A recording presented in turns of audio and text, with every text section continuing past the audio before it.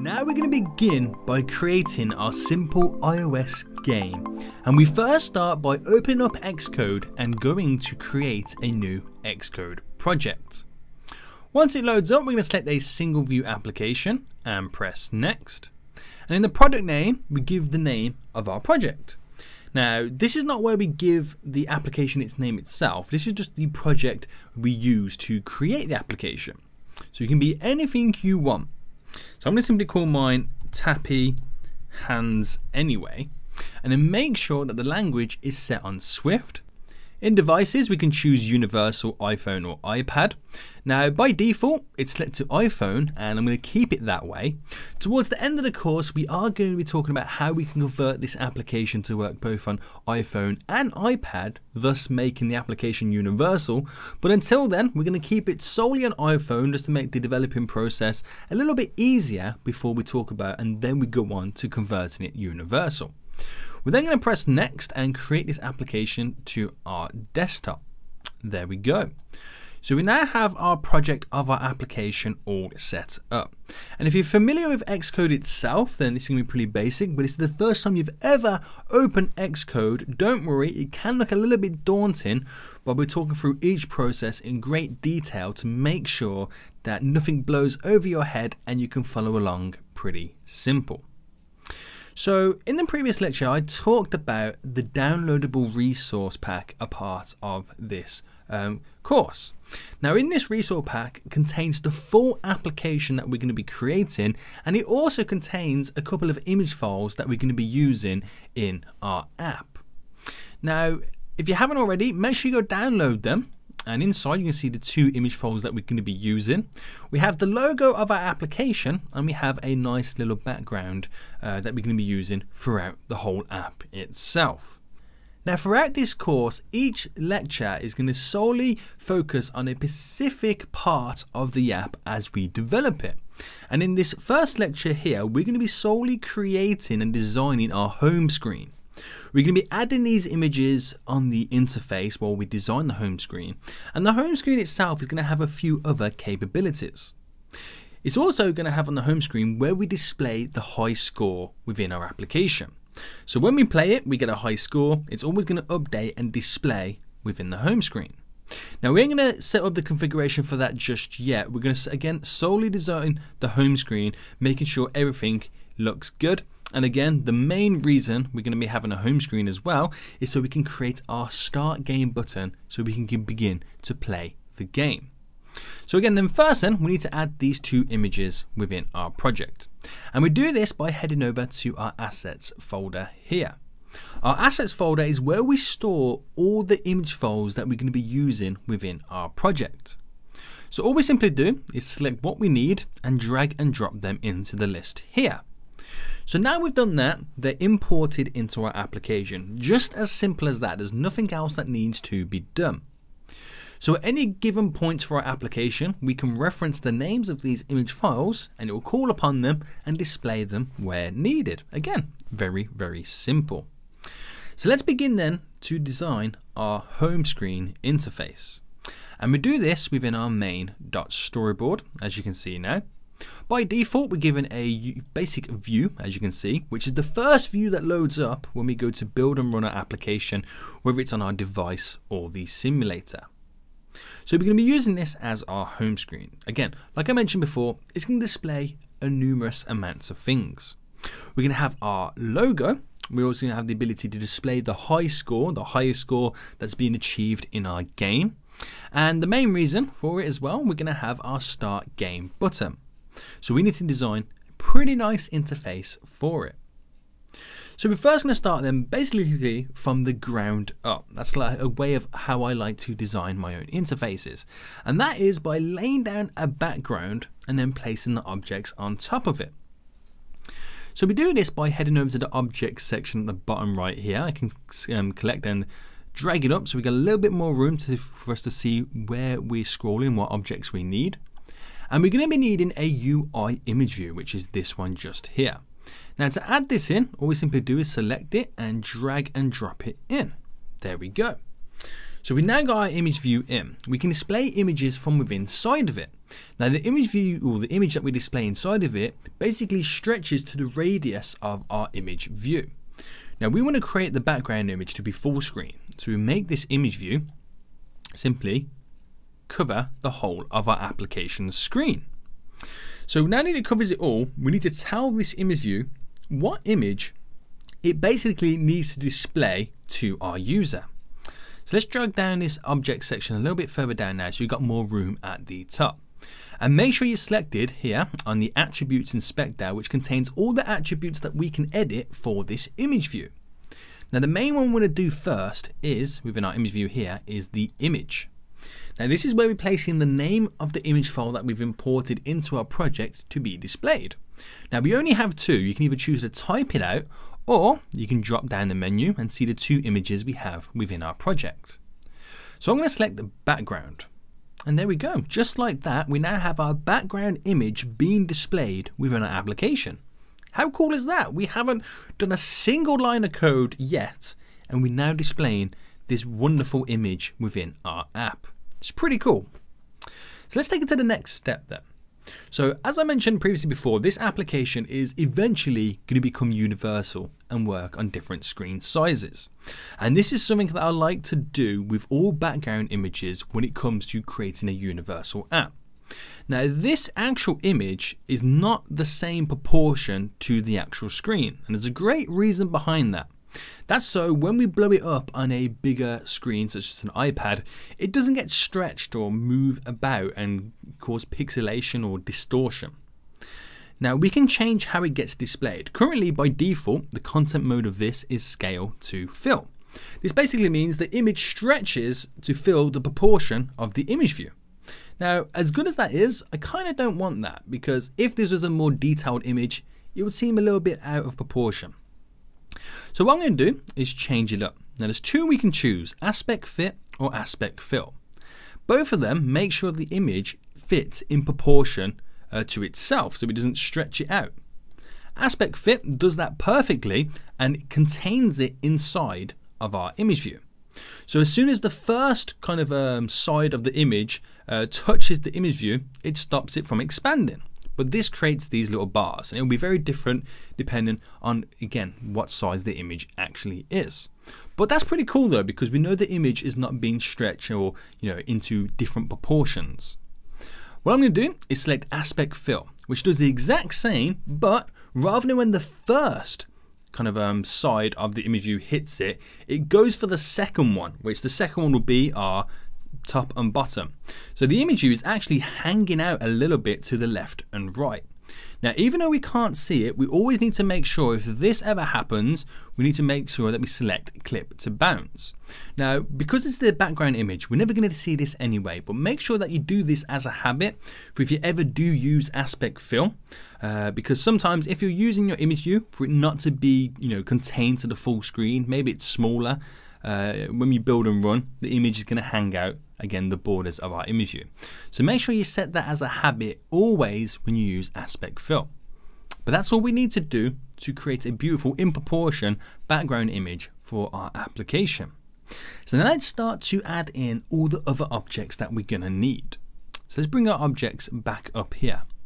So let's drag and drop in then another image view, which we're going to be using this for the logo of our game.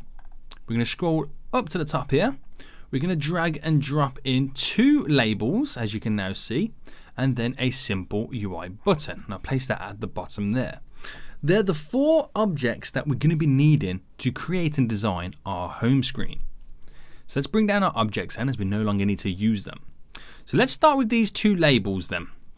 Let's place these center. So what are these two labels? Well, one of them is going to display our high score. Well, it's kind of a lie. Both of them are going to display our high score. One of them is just going to simply say the word high score, and the second one display the number value of that high score. So what we're going to do then is drag them over, and we'll do to both of these, and we'll just make this one a little bit bigger. There we go. Drag it to the top there. About there. Bring it down a bit. Make our logo image a little bit bigger. And then we do the same to our second label here. But let's bring that back there. But what I'll do is make this quite a bit bigger than the first label. So again, that's going to display the number value. And then we're going to have our button, which we got here, which I will drag and drop this over. There we go. So we'll play around with the sizes in just a moment once we created them. Let's go through them all individually. So even though we've got the two labels there, we'll start with the actual image view itself. So in here, we want to make sure it's displaying our logo, just like how we did with our background image. There we go. Tap your hands, it's now all in. But this is a perfect example of it dragging it out of proportion. Let's change the scale mode here to the opposite of aspect fill to aspect fit. There we go. Fits in quite nice. That looks really, really good. So now we've done that, then we jump into our label. And what we're going to do is let's give it a background color first. So before we go any further then, at the very bottom, we have the ability to give it a background within the attributes inspector. By default, it's selected on default, which means it has 100% transparency on the background. Let's give it a background color of white. There we go. And then we'll centralize the text to the middle. Pretty cool. So the color scheme that we're going to be going for in this application is going to be blue and white. So let's change the text color here from default black to blue. Looks pretty nice. And within the font here, we got our system. Press the little text button here, the T. And that brings up this little menu where we can change the font from its current standard system font to a custom font. And then basically what we get now then is all the different fonts that we can use within Xcode. And one of my personal favorite ones is Avenue. I'm going to choose the black font, which is nice and bold. And we're going to increase the text size here. Let's go all the way to about 40. That might be a good one. Press done. And then change the text that's being displayed within it. So by default, we got label being displayed in there. We simply have it say high score. There we go. Nice and predominant. You can see it just there.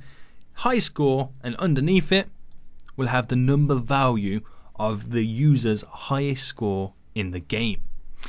So pretty much we're going to copy what we've just done in a sense. We're going to centralize the text, but I don't want it to be the same. Let's just keep it a transparent background and have the text white. So change that to white, and then we'll give it the same font. We'll go through the same process that we've just done to our previous label, Avenue, select it to black, but we're going to make this quite big. A lot bigger than the text label above. Let's go to 70, that should be nice. And by default, we'll put the number 0 in, because when our user first build and run the application, before they've even put in a high score and played it, we're going to tell them that the high score is 0. So, you know, the first time they played it, they're guaranteed to beat and get a high score. Pretty good. So all it's left to do now then is work with the button itself. Now the button, I want to make it kind of similar to the high score label. Kind of create this theme where we're using the labels and buttons to be kind of separators of the content on the screen. So what we do then is we're going to change the text color. Let's actually do it a little bit different. We're going to keep it the same, but a little bit different. And what I mean by that is we'll give the text color white as well. And we'll simply have this say start game. And again, give it the same font. Now I believe the font size we went up to in Avenue was 40 and the black there. I'm not sure if we go the same kind of size within the button. Let's see how that would look. Do you know what? We could work with that. That should be pretty good. And I'll drag this up as high as I want it to, probably about there. And we're also going to give this one a background color of white too. Now you can't really see it, but what's the cool thing about it is we can change the transparency and fade it out a little bit, because it can look a little bit boring if we do this kind of design. So let's change it up a little bit. So now we select out white, click on the actual box itself, and that brings up our spectrum.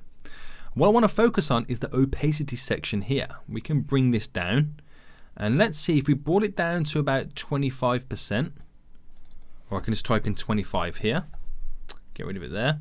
How does that look? That looks pretty nice. It still kind of separates it, but it adds that something different, a little bit something extra inside of our button. So let's base it up to 140 in height. Looks pretty good. And we'll bring our label down so it touches. There we go. That's going to be the base value of our home interface. Doesn't look like much, it didn't take as much to create, but it does what it needs to do. It's very bold, it shows us there's the high score, there's the start game button, let's begin, click it, let's go and play the game. That's what we simply want an interface to do. We don't want to be overcomplicated, we don't want to make it look, you know, too shabby. We want to make sure it gets to the point, it's quite pleasing on the eye, and again, doesn't overcomplicate anything to our user. So there we go then. We've got all the objects on the screen now. All we're going to have to do now is add in a few little extra touches to customize our view. And that would be to add a nice corner radius on the objects. And I think it would go really well with the background on our label and our button. Kind of you know, take away the sharp edges. But before we can do that, there's a few more things that we actually need to do. Now, like I mentioned before, we are going to be creating these applications to be universal, to work on iPhone and iPad, so we need to add something called constraints. Now, we'll be doing that further on in the course, but what we need to focus on right now is the constraints to make sure it works on every different iPhone screen that we have available. So by default, you can see at the very bottom here, if I press this view as iPhone 7, it's currently designed on an iPhone 7 screen. If I went for the iPhone 7 Plus, you can see it doesn't fit on. We've still got a little extra spacing because that screen is a lot bigger. And vice versa, if you go for the smaller iPhone or the smallest one, the view, it just does not work. So we need to make sure that we add constraints so these objects adjust to fit perfectly and display perfectly on each screen. So how we do this then is we first start with our background image, and we go down to our constraints at the bottom right here to this one, which adds a new constraint, and we're going to pin this to all the edges around. So we're going to add a constraint to all four sides, setting them at 0, so we're going to anchor them to the edges of our view and add in those 4 constraints. Now that's only for the background image. Now we're going to select our button, our 2 labels, and our image view here. And what we're going to do now then is simply do the exact same thing, anchor them all around, but there's going to be something different about this. Add those in, and what you're now going to see, we get the red lines, we even get a warning in our project, and that's basically telling us that once we adjust the screen size, these objects, they don't know what to do. Unlike the actual background image itself, which is like linked and locked to the sides of our application, when the sides kind of get bigger and smaller, the image view or the background image view goes with it. Well, these objects can't do it because they're linked to other objects which also don't know what they're doing. So we got to create this almost like a, basically tell each object how it adjusts when the screen changes. So it's very simple, it's a very simple method to do.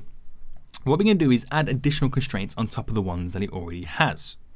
So let's start with the objects that we don't want their height to change. Now I don't want the height to simply change for both of the high score and the high score value here. So this is a little bit higher than I expected or basically want it to be. Let's bring it back to, let's go for about 70, let's go for 75 is good. I'll bring this up as well. Now for the high score here, I don't want the height of this to change or adjust. I want the high score to be quite dominant on the screen. So I'll select the high score label, go to add an additional constraint and add a height constraint in. This means it's going to fixate it, so it's always going to remain 75 pixels high. Add that in. We can do the exact same thing now for the high score number value. You see this is 179. I'll fix that in too, add in that constraint. Now for both these, the logo and the start game button, we're going to use these to adjust to kind of compensate for the sizes of these 2 objects. So whereas I could also fixate those heights, instead I'm going to give them equal heights. So no matter what happens, if I add this in, you can see it kind of adjusted the screen there. No matter what happens, we get bigger and smaller. The start game button and the logo are going to have the same equal heights. These 2 are going to remain the same. So now we've told all the objects what they need to do. We now have no warnings, no warning at the top, no red lines. And that's because they now work. They're now able to compensate each other. So if I go for the bigger iPhone screen, you're going to notice that the button, let's get it selected off there. The button and the logo gets bigger. The high score and the high score here, that never changes size. Like you see between the two there, you can kind of see they never change size. The logo and button, they do. You're going to see this mostly happen on the smaller iPhone screen sizes. So the small one, you can see the high score changes and stays the same. The logo and the button get smaller. And the smallest, again, the exact same thing happens. How cool is that? So we now know no matter what iPhone screen size we're going to be using, the objects, they adjust for us. So again, it's almost like a universal application solely on iPhone. That's kind of what it is. It's kind of cool, really cool. So now we know that works then, we're going to create all the actions and outlets. Let's get rid of this view here. There we go. We're going to create all the actions and outlets we're going to be needing to use on our home view. Now all we're going to need is an outlet for our high score label here, our high score number value, and our button. Then we're going to be also needing to create some nice rounded edges on these objects, but we'll get into that in just a second. Now to create the actions and outlets that we're going to be needing, in this case it's only going to be outlets, we select the files owner at the top here and then go up to the two circles at the top right, which is our assistant editor. More spaces over here so we can see just a little bit easier there. So we got two files now in one. On the left we have our main.storyboard, and on the right we have our viewcontroller.swift, which is the file just above it. Now in the viewcontroller.swift is where we add in all the code to make our application do something. And just after the view did, or the view controller here, and before the view did load, we're going to space it out so we've got a little bit of room, and we're now going to add in all of our labels. Select our first one. I'm going to right click or control click and drag it over and drop it just there, and create this new connection as an outlet and then give it a name. So I'm simply going to call it label 1 because we've got two labels within here, and connect that up. For this one, drag and drop it over, call it label 2 and connect that up. And then we've got our button. We'll drag and drop that in too, and I'll simply call it button. Don't need to call it button 1 because we've only got one button in this home view altogether. We'll connect that up. There we go.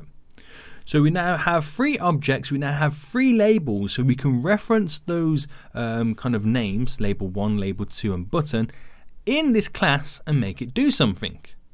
Now we created the outlets for both of these labels. We're only going to be using the one label to begin with, and that is within our view did load. So let's space this up.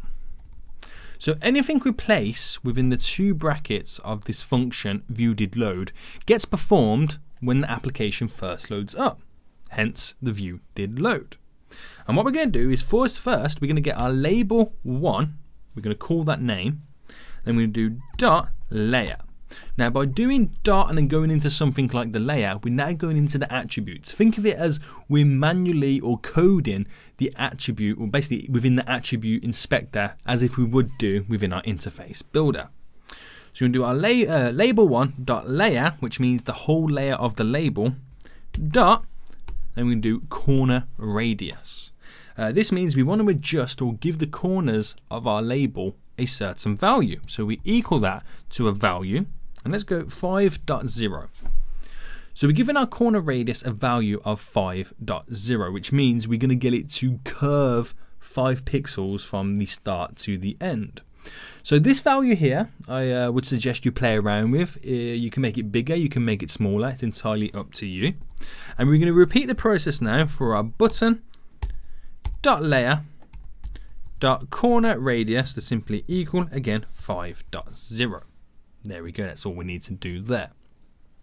Now something else we need to do, because we're editing the layer, kind of similar to how we added the background image within our image view, because we're editing or kind of doing something that's going to go outside or around the actual image or the layer itself, we need to clip it to its bounds. So we're going to select the label, and in the attributes inspector, scroll down to clip to bounds, and the same goes within the button, scroll down to clip to bounds. There we go. So now these 2 lines of code here are going to simply be able to perform, and we should hopefully have some nice corner edges on the edges of both of those objects. It's going to be really, really cool. So how can we do this then? So we need to build and run and test it on our simulator. So at the top left hand section here, we have tap your hands, and it's already by default selected on the iPhone 7 Plus. Now that's quite a big simulator. Let's go for the simple basic iPhone 7. And then we're going to press the little triangle here, which then begins to build and run our application. And then all we need to do now is wait for the simulator to load up, and we can test and see our application and how the corners have added to the objects themselves. So now the application is built and run, you can now see, if I compare it next to the interface file, that we got the square edges on both the button and the label, that they now don't have it because we added this corner radius in. Now remember, the greater the value it equals to, the more rounded the edges will be. So just simply play around with that until you find something that you're quite happy with. But even though the button doesn't do anything, we can select it. Our home interface is now all set up. There's one last thing we're going to adjust before we move on to our next lecture, and that is our status bar. Now remember I said that we're going to go for the blue and white themed application? Well, we can also change the color of the status bar. Granted, there's only two options, black or white, but I feel like black doesn't really fit in with the theme, and white will kind of have a nice contrast to everything that we already have added in. So let's adjust the status bar then to fit to the theme of the application. So how we do this is back within our app here, we're going to close our assistant editor, go back to our standard editor. There we go, by selecting the button on the left hand side here to our standard editor. And we need to adjust this within our info.plist. This is our property list. This is all the properties we can adjust within our application. You can see we've got stuff like our bundle name, we have the bundle version, we have if the application requires an iPhone environment, the device capabilities, the supported orientations, stuff like that. So let's select the bottom one and hit the enter button, which begins to add a new property in the list.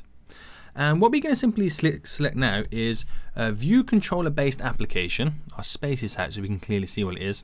So view controller based status bar appearance, we're going to select this to have default to no. We're basically telling us we don't want to have a status or have an appearance on the status bar. We're going to basically set this manually. So press Command S to save that file. Then jump into our application delegate. So if you're familiar with the app delegate and the view controller.swift, if you are familiar, then this will be quite simple for you. But if you don't know the differences between them, the view controller.swift controls the individual view in our screen.